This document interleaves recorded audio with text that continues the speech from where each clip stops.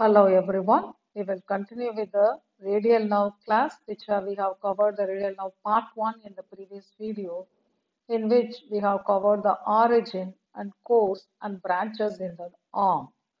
Now we will continue with the course of the radial nerve and branches of the radial nerve in the forearm, including the applied anatomy.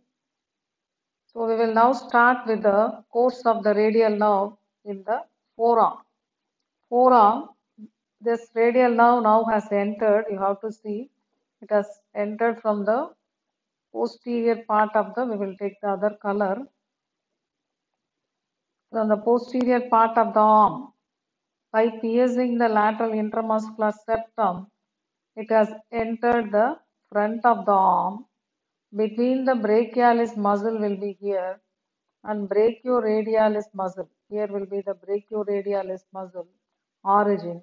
So between the two muscles, it has entered over the lateral epicondyle. By piercing the lateral intermuscular septum, it has entered, and over the lateral epicondyle, it bifurcates into deep branch. One branch you are seeing bifurcates into deep branch, and this is the superficial branch. Just before its division, you should have learned it appears in the lateralmost part of the cubital fossa. Do you recollect? So here is the cubital fossa. So this is the cubital fossa. In the cubital fossa, the radial nerve appears in the lateralmost as a lateralmost content. That's how it appears between the brachialis and brachioradialis, between the brachialis and brachioradialis. That's how it appears in the cubital fossa. It has already divided into deep branch and superficial branch. So now we have to take an important point is deep branch is the motor and superficial branch is the sensory. So this point you have to take. This deep branch is predominantly motor and it will be called as the posterior interosseous nerve. This deep branch of radial nerve is called as posterior interosseous nerve.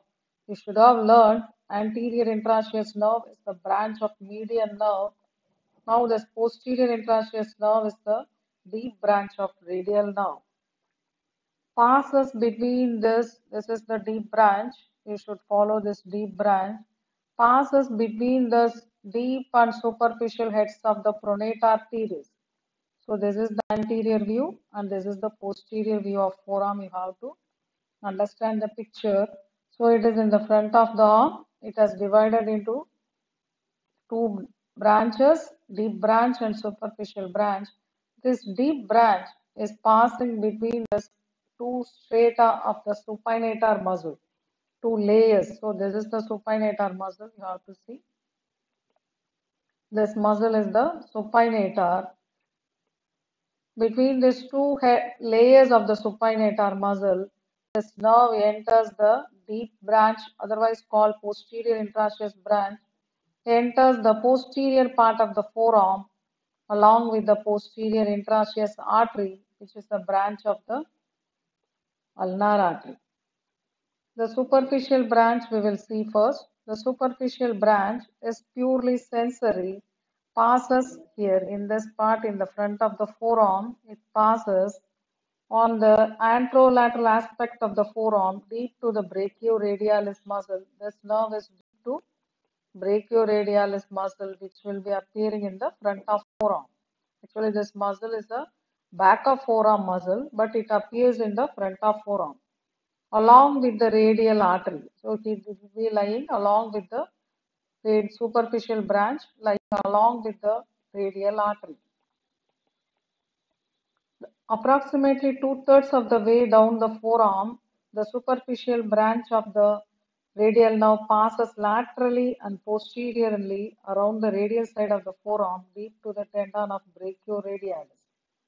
Then the nerve enters this nerve winds round and passes over the roof of the anatomical snuff box. So you should know what is roof of anatomical snuff box. Under the boundaries of the anatomical snuff box.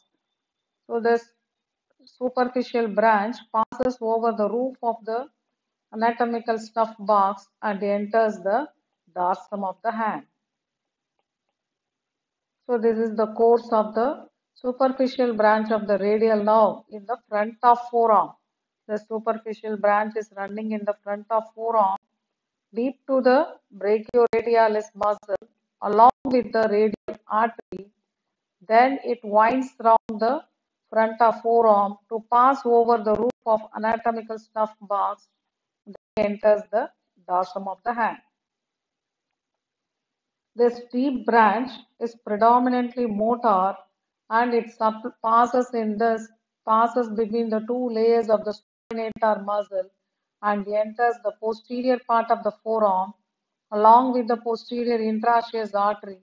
It supplies all the muscles in the posterior part of the forearm. So this deep branch is the motor and the superficial branch is the sensory. Now we will see the branches of this radial nerve in the back of forearm, and also what are the muscles supplied by the posterior interosseous nerve. What are the muscles supplied directly by the radial nerve, and what are the muscles supplied by the posterior interosseous nerve directly. So we should learn already this radial nerve is the nerve of posterior compartment of arm and forearm. So it supplies all the muscles in the posterior compartment of arm and forearm. It has already given the branches to the three heads of the triceps. In the arm, it has given three branches to the three heads of the triceps muscle: long head, medial head, and lateral head. So these three branches are important for the extension of elbow. Extension of elbow, which is caused by the three heads of the triceps muscle. When it comes in between the brachialis and brachioradialis, we have learned it supplies the brachialis muscle and also the brachioradialis. Before it divides into two branches, it also supplies two muscles, extensor carpi radialis longus and extensor carpi radialis brevis. So students should note this. Before it divides, two muscles are supplied. Extensor carpi radialis longus, which causes mainly the extension of the wrist. So it is also given over the lateral epicondyle of the humerus. Over the lateral epicondyle of the humerus, these branches are given before it divides into two terminal branches. Over the lateral epicondyle in the arm. So these three branches, these three muscles are supplied directly by the radial nerve. Brachioradialis, extensor carpi radialis longus, and extensor carpi radialis brevis are supplied directly by the radial nerve. Remaining muscles in the posterior part of the forearm are supplied by the posterior interosseous nerve. So remaining muscles are supplied by the posterior interosseous nerve. So these are the very important points in the branches you have to learn. So in this, posterior interosseous nerve supplies all the other muscles. You should know the muscles name, then only you can understand. Anconeus have been already supplied directly by the radial nerve. So we have to add another muscle, anconeus, directly supplied by the radial nerve. This posterior interosseous nerve supplies the supinator before it pierces. Then it supplies extensor digitorum, extensor digiti minimi, extensor indicis, extensor carpi ulnaris, deep muscles, abductor pollicis longus, extensor pollicis longus, extensor pollicis brevis. So all these muscles are directly supplied by the posterior interosseous nerve. All these muscles will come under the back of forearm muscles. This brachioradialis, here four muscles we have written, and all these other muscles will be present in the posterior part of the forearm. So this posterior interosseous nerve supplies the extensor digitorum, which is mainly for the extension of the wrist, extension of the digits. So we have to learn because why I am telling this clearly is if the radial nerve is affected, at what level, what are the muscles and what are the movements going to be affected, you should know. So in the arm, extension of elbow, this 3 heads of triceps is given. In the over the lateral condyle, brachioradialis, extensor carpi radialis longus, and this extensor carpi radialis brevis. So this causes the extension of the wrist. In the arm, extension of the elbow, over the lateral epicondyle, extension of the wrist. If the posterior interosseous nerve is affected only, extension of the digits is going to be affected. This posterior interosseous nerve ends in the extensor retinaculum as a ganglion. So that is the termination of the deep branch. Superficial branch we have told already. It enters the dorsum of the hand to supply the skin over the dorsum of the hand. So we have seen the course and branches. Now again we will summarize this radial nerve. How to remember this radial nerve summary? Course passes through the lower triangular space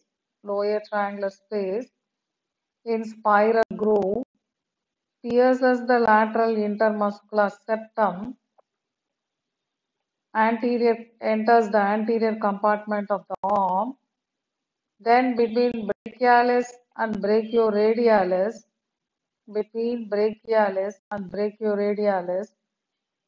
anterior to the lateral epicondyle, divides into superficial and deep branches. So this is the summary of the course of the radial nerve. You can remember in 7 points. This radial nerve, as it arises from the posterior part of the brachial plexus, which has all the roots in it. So it is C5, C6, C7, C8 and T1.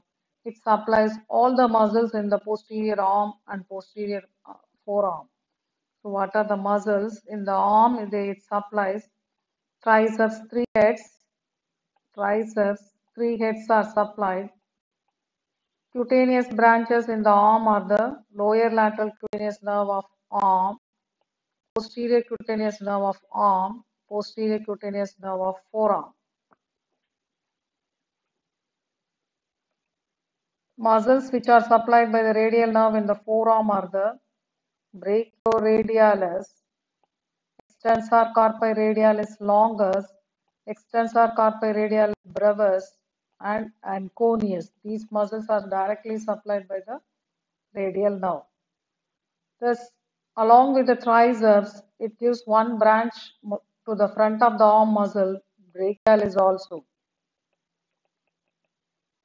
Posterior interosseous nerve supplies the other extensor muscles of the forearm, other extensors. Superficial branch supplies the dorsum of the lateral part of the hand and lateral 3.5 digits. Lateral 3.5 digits except the nail bud, which is supplied by the median nerve. So this is the summary of the branches of the radial nerve. Applied anatomy, very important applied anatomy is the Saturday night palsy. Saturday night palsy.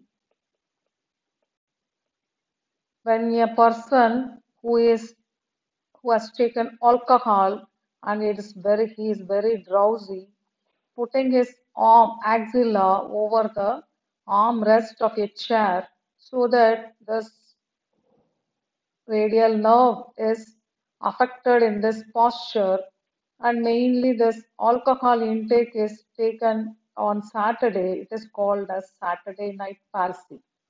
So if it is affected in axilla, all the motor supply of the radial nerve is going to be affected, which is going to cause the wrist drop.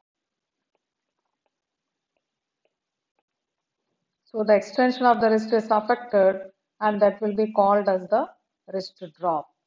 If it is affected in the lower part, then the triceps extension of elbow will be spared. But in the Saturday night palsy, extension of elbow is also affected and it is total paralysis of the muscles of the back of arm and back of forearm. So we have to know first the branches correctly, then we can appreciate at what level it is injured, then what are the muscles going to be affected. So in this radial nerve, you try to remember one important applied aspect, Saturday night palsy. We have covered the radial nerve in very detail in this two parts, radial nerve 1 and 2. You observe all the important points which I have told as a summary in all the three nerves. That is very important. If you remember just this 6 to 7 points which I have given in all the three nerves as a summary, then it will be very much useful for you. We will continue with the other topic in the upper limb. We will see in the next video. Those who have not subscribed to the channel, do subscribe now. Keep watching the videos. Thank you.